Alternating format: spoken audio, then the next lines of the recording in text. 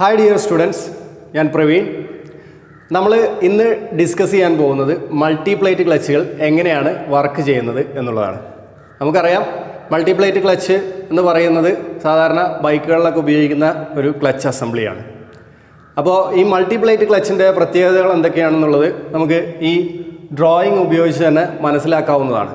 പക്ഷേ നമുക്ക് ഒന്നുകൂടെ വളരെ ഡീറ്റെയിൽ ആയിട്ട് മനസ്സിലാക്കുന്നതിന് വേണ്ടിയിട്ട് ഒരു മൾട്ടിപ്ലേറ്റ് ക്ലച്ച് വെച്ച് തന്നെ നമുക്കതിൻ്റെ ഭാഗങ്ങൾ ഏതൊക്കെയാണ്, അതെങ്ങനെയാണ് വർക്ക് ചെയ്യുന്നത് എന്നുള്ളത് ഒന്ന് ഡിസ്കസ് ചെയ്യാം.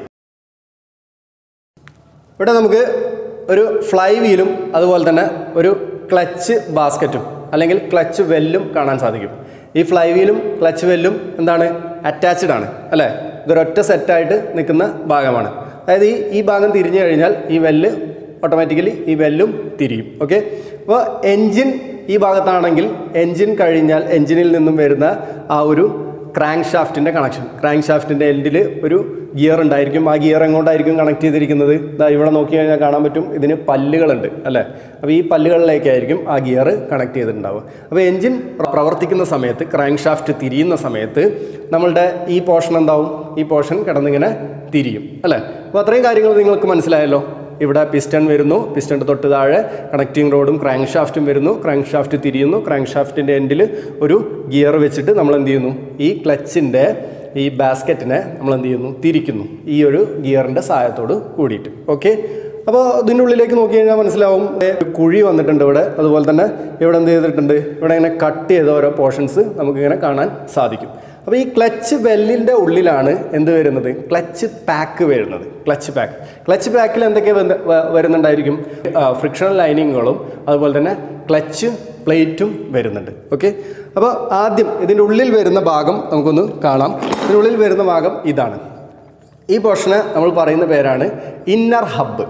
ക്ലച്ച് അസംബ്ലിയുടെ മൾട്ടിപ്ലേറ്റ് ക്ലച്ചിൻ്റെ ഉള്ളിൽ വരുന്ന ഭാഗമാണ് ഇന്നർ ഹബ്ബ്. അപ്പോൾ ഇന്നർ ഹബ്ബ് ആദ്യം ഇതിൻ്റെ ഉള്ളിലേക്ക് വെച്ചതിന് ശേഷം നമ്മൾ എന്ത് ചെയ്യും? ഇതിവിടെ ബോൾട്ട് ചെയ്ത് ടൈറ്റ് ചെയ്യും. അപ്പോൾ ഇന്നർ ഹബ്ബ് വേറെ ആയിട്ടാണ് തിരിയുന്നത്, ഈ പോർഷൻ വേറെ ആയിട്ടാണ് തിരിയുന്നത്. മനസ്സിലാവുന്നുണ്ടോ? ഞാൻ ഈ ഇന്നർ ഹബ്ബിനെ ഇങ്ങനെ പിടിച്ചു കഴിഞ്ഞാൽ ഈ പോർഷൻ എന്ത് ചെയ്യാൻ പറ്റും? അതിങ്ങനെ തിരിക്കാൻ സാധിക്കും. അപ്പോൾ ഗിയർ ബോക്സിലേക്ക് പോകുന്ന ഷാഫ്റ്റ് ഇങ്ങനെയാണ് നമ്മൾ ആദ്യം പറഞ്ഞത്. എന്താണ്? ഗിയർ ബോക്സിലേക്ക് പോകുന്ന ഷാഫ്റ്റ് എവിടെയായിരിക്കും? അപ്പോൾ എൻജിൻ ഇവിടെ വരുന്നു, എൻജിൻ ഈ ഭാഗത്തിന് റൊട്ടേറ്റ് ചെയ്യിക്കുന്നു. ഇവിടെ നിന്നും എങ്ങോട്ട് പോകുന്നുണ്ട് ഷാഫ്റ്റ്? ഇവിടെ നിന്നും ഗിയർ ബോക്സിലേക്ക് ഒരു കണക്ഷൻ പോകുന്നു. അപ്പോൾ ഇവിടെ ഒരുപാട് ഗിയേഴ്സ് ഉണ്ടായിരിക്കും. അപ്പോൾ ഗിയർ ബോക്സിൻ്റെ ക്ലാസ് നമ്മൾ അടുത്ത് തന്നെ എടുക്കും. അപ്പോൾ നിങ്ങൾക്ക് ഗിയർ ബോക്സിനെ കുറിച്ച് മനസ്സിലാവും. അപ്പോൾ ഇപ്പോൾ മനസ്സിലാക്കുക, എൻജിൻ കഴിഞ്ഞ് ക്ലച്ച് കഴിഞ്ഞിട്ടാണ് ഗിയർ ബോക്സ് എന്ന് വരുന്ന ഭാഗം. അപ്പോൾ നമ്മൾ എന്ത് ചെയ്യുന്നു? എൻജിനിൽ നിന്നും വരുന്ന ഡ്രൈവ് ഈ ഗിയർ വഴി ഈ പാക്കിനെ കറക്കുന്നു. ഓക്കെ, ഈ പാക്ക് കറങ്ങിയതിന് ശേഷമാണ് എങ്ങോട്ട് പോകുന്നത്? ഈ ഇന്നർ ഹബ്ബ് വഴി എങ്ങോട്ട് എത്തുന്നത്? ഡ്രൈവ് എങ്ങോട്ട്? ഗിയർ ബോക്സിലേക്ക്. ഇവിടെ ഒരു പോർഷൻ വരുന്നുണ്ട്, ഇതിലൂടെ ഒരു ഷാഫ്റ്റ് വഴി പുറത്തേക്ക് എത്തുന്നുണ്ട്. അപ്പോൾ ഇവിടെ നോക്കി കഴിഞ്ഞാൽ തന്നെ മനസ്സിലാക്കാം, ഈ ഒരു പോർഷൻ സ്റ്റോപ്പ് ചെയ്ത് നിർത്തി കഴിഞ്ഞാലും നമുക്ക് ഈ പോർഷനെ തിരിക്കാൻ സാധിക്കും. ഇപ്പോൾ നോർമൽ കണ്ടീഷനിൽ എൻജിൻ വർക്ക് ചെയ്തുകൊണ്ടിരിക്കുമ്പോൾ തിരിയുന്നത് ഏത് പോർഷനാണ്? ഈ പോർഷൻ കിടന്നങ്ങനെ തിരിഞ്ഞുകൊണ്ടിരിക്കും, ഈ പോർഷൻ കിടന്നങ്ങനെ തിരിഞ്ഞുകൊണ്ടിരിക്കും. പക്ഷേ ഈ ഇന്നർ ഹബ്ബ് എന്താവുന്നില്ല? തിരിയുന്നില്ല.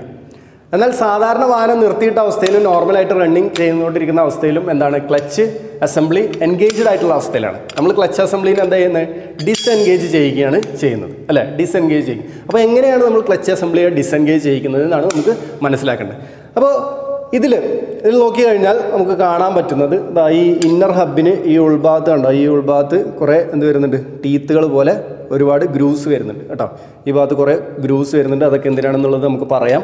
അപ്പോൾ ആദ്യം നമ്മൾ ഈ ഇന്നർ ഹബ്ബിനെ ഉള്ളിലേക്ക് വെച്ചു. അത് കഴിഞ്ഞാൽ പിന്നെ വരുന്നത് എന്താണ്?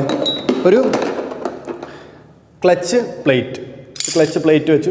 ക്ലച്ച് പ്ലേറ്റിൻ്റെ ടീത്ത് കണ്ടോ? അതിനോട് കറക്റ്റായിട്ട് തന്നെയാണ് വരുന്നത്. അത് കഴിഞ്ഞാൽ വരുന്ന ഭാഗം ഇതൊരു ക്ലച്ച് ഫ്രിക്ഷണൽ സർഫസ് അല്ലേ? ക്ലച്ച് ലൈനിങ് ആണത്, ക്ലച്ച് ലൈനിങ്. ഓക്കെ, അടുത്തത് വീണ്ടും ഒരു ക്ലച്ച് പ്ലേറ്റ് വന്നു, വീണ്ടും ഒരു ഫ്രിക്ഷണൽ ലൈനിങ് വന്നു. ഓക്കെ, ഇതിൻ്റെ രണ്ട് ഭാഗത്തും ഫ്രിക്ഷണൽ ലൈനിങ്സ് ഉണ്ട് കേട്ടോ. അപ്പോൾ ഫ്രിക്ഷണൽ ലൈനിങ്സ് വന്നു. ഇതെങ്ങോട്ടാണ് കണക്റ്റ് ആവുന്നത്? ഈ ഫ്രിക്ഷണൽ ലൈനിങ്സ് കണക്റ്റ് ആവുന്നത് ഈ വെല്ലിലേക്കാണ്. ഉൾഭാഗം ഒരു തരത്തിലുള്ള പ്രൊജക്ഷൻസ് ഒന്നുമില്ല, പക്ഷേ പുറം ഭാഗത്തൊരു പ്രൊജക്ഷൻ വരുന്നുണ്ട്. ഈ പ്രൊജക്ഷൻ എവിടേക്കാണ് കുടുങ്ങി നിൽക്കുന്നത്? ഈ വെല്ലിലേക്കാണ് കുടുങ്ങി നിൽക്കുന്നത്. എന്നാൽ നമ്മൾ ആ ക്ലച്ച് പ്ലേറ്റ് അല്ലെങ്കിൽ ആ ഒരു സ്റ്റീൽ പ്ലേറ്റ് നോക്കിക്കഴിഞ്ഞാൽ നമുക്ക് കാണാൻ പറ്റുന്ന എന്താണ്? അതിൻ്റെ ഒരു കണക്ഷൻ എന്ന് പറയുന്നത് എങ്ങോട്ടാണ്? ഇതിൻ്റെ അകത്ത് ആണ് ടീത്തുകൾ വരുന്നത്. അപ്പോൾ അടുത്തത് ഓരോന്നായിട്ട് നമ്മളിങ്ങനെ വെക്കുകയാണ്. ഓക്കെ, ഇപ്പോൾ ക്ലച്ച് പാക്ക് സെറ്റായി. എന്തൊക്കെയാണ് വെച്ചേ? ക്ലച്ച് പ്ലേറ്റുകൾ നമ്മൾ എഴുതിയിട്ടുണ്ട്.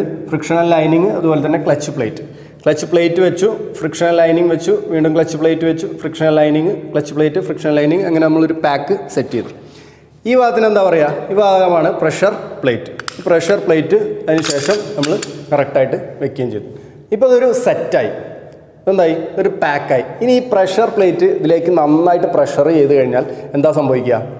ഈ പാക്കുകൾ നന്നായിട്ട് ടൈറ്റായിട്ട് നിൽക്കും. ടൈറ്റായിട്ട് നിന്നാൽ എന്ത് സംഭവിക്കും? എഞ്ചിനിൽ നിന്നും വരുന്ന ഡ്രൈവ് ഈ ഗിയറിനെ റൊട്ടേറ്റ് ചെയ്യിച്ചു കഴിഞ്ഞാൽ ഈ വെല്ലിനെ റൊട്ടേറ്റ് ചെയ്യിക്കും. ഈ വെല്ല് റൊട്ടേറ്റ് ചെയ്ത് കഴിഞ്ഞാൽ നമ്മൾ ഈ വെല്ലിലേക്ക് കുടുങ്ങി നിൽക്കുന്ന ഏത് ഭാഗം? ഈ വെല്ലിലേക്ക് കുടുങ്ങി നിൽക്കുന്ന ഫ്രിക്ഷണൽ ലൈനിങ്, ഈ ഭാഗം ഫ്രിക്ഷണൽ ലൈനിങ് റൊട്ടേറ്റ് ആവും. ഈ ഭാഗം റൊട്ടേറ്റ് ആയി കഴിഞ്ഞാൽ ഈ ഭാഗത്തിനോട് അറ്റാച്ച്ഡ് ആയിട്ട് ഏത് ഭാഗം നിൽക്കുന്നുണ്ട്? നമ്മൾ ഈ ക്ലച്ച് പ്ലേറ്റുകൾ നിൽക്കുന്നുണ്ട്. ഈ ക്ലച്ച് പ്ലേറ്റുകൾ നിന്ന് കഴിഞ്ഞാൽ എന്താ സംഭവിക്കുക? ആ ഡ്രൈവ് എങ്ങോട്ട് പോകും? ഈ ഇന്നർ ഹബ്ബിലേക്ക് പോകും. ഈ ഇന്നർ ഹബ്ബ് വഴി നമുക്ക് എന്ത് ചെയ്യാൻ പറ്റും? പുറത്തേക്ക് ആ ഡ്രൈവിനെ എടുക്കാൻ സാധിക്കും. അപ്പോൾ നമ്മൾ എങ്ങനെയാണ് അത് ചെയ്യുന്നത്? നമ്മൾ ചെയ്യുന്നത് ഈ ഇന്നർ ഹബ്ബും അതുപോലെ തന്നെ പ്രഷർ പ്ലേറ്റും തമ്മിൽ ചെറിയൊരു ഡിസ്റ്റൻസ് ഉണ്ടായിരിക്കും, അല്ലേ? അപ്പോൾ നമ്മൾ എന്ത് ചെയ്യണം? ഇതിനെ നന്നായിട്ട് ടൈറ്റ് ചെയ്ത് പിടിക്കണമെങ്കിൽ നമുക്ക് എന്ത് ചെയ്യണം? ഇവിടെ സ്പ്രിങ്ങുകൾ ഇട്ട് കൊടുക്കണം. ഈ ഭാഗത്ത് സ്പ്രിങ്ങുകൾ ഇട്ട് കൊടുക്കണം. ആ സ്പ്രിങ്ങുകൾ നന്നായിട്ട് ടൈറ്റ് ചെയ്ത് കഴിഞ്ഞാൽ ഇതൊരൊറ്റ പാക്കായിട്ട് ടൈറ്റായിട്ട് നിൽക്കും. എന്നിട്ട് നമ്മൾ എന്താ ചെയ്യേണ്ടത്? ഇതിനെ ഡിസെൻഗേജ് ചെയ്യിക്കാൻ എന്ത് ചെയ്യണം? ഒന്നെങ്കിൽ ഇന്നർ ഹബ്ബിനെ പുറകിലേക്ക് നീക്കുക, അല്ലെങ്കിൽ ഈ പ്രഷർ പ്ലേറ്റിനെ എന്ത് ചെയ്യുക? മുന്നിലേക്ക് നീക്കുക. അപ്പോൾ ഈ പ്രഷർ പ്ലേറ്റിനെ ജസ്റ്റ് ഒന്ന് ഇങ്ങനെ മുന്നിലേക്ക് നീക്കി കഴിഞ്ഞാൽ നമുക്ക് നോക്കിയാൽ തന്നെ കാണാൻ പറ്റും ഈ ക്ലച്ച് പാക്കുകൾ ഡിസെൻഗേജ് ആവുന്നുണ്ട്, അല്ലേ? ഈ ക്ലച്ച് പാക്കുകൾ ഡിസെൻഗേജ് ആവുന്നുണ്ട്. അപ്പോൾ എന്താവും? ഇതുവഴി വരുന്ന ഡ്രൈവ് ഈ ക്ലച്ച് ഇതിലേക്ക് കയറും, ഈ ഫ്രിക്ഷണൽ ലൈനിങ്ങിലേക്ക് കയറും. പക്ഷേ എങ്ങോട്ട് എത്തൂല? ക്ലച്ച് പ്ലേറ്റിലേക്ക് എത്തൂല. കാരണം എന്താ? ഇത് ഡിസെൻഗേജ് ആയി. അപ്പോൾ ഇതൊരു ഹൈപ്പോത്തറ്റിക്കൽ കണക്ഷനാണിത്. അപ്പോൾ ഇത് വളരെ നല്ല രീതിയിൽ മനസ്സിലാക്കേണ്ട ഒരു കണക്ഷൻ തന്നെയാണ് മൾട്ടിപ്ലേറ്റ് ക്ലച്ചിൻ്റെ കാര്യത്തിൽ. അപ്പോൾ ഈ രീതിയിലാണ് ഒരു ഡ്രൈവിൻ്റെ ട്രാൻസ്മിഷൻ നടക്കുന്നത്. ഒന്നുകൂടെ പറയാം, ഈ ഭാഗത്ത് എഞ്ചിൻ ഉണ്ടായിരിക്കും. എഞ്ചിൻ എന്ത് ചെയ്യും? ഈ ഗിയറിനെ കറക്കും. ഗിയർ കറങ്ങി കഴിഞ്ഞാൽ ഈ വെല്ലും എന്താവും? ഒരുമിച്ച് കറങ്ങും. ഈ വെല്ലിലേക്ക് കണക്റ്റഡ് ആയിട്ടാണ് എന്ത് നിൽക്കുന്നത്? ഫ്രിക്ഷണൽ ലൈനിങ്ങുകൾ നിൽക്കുന്നത്.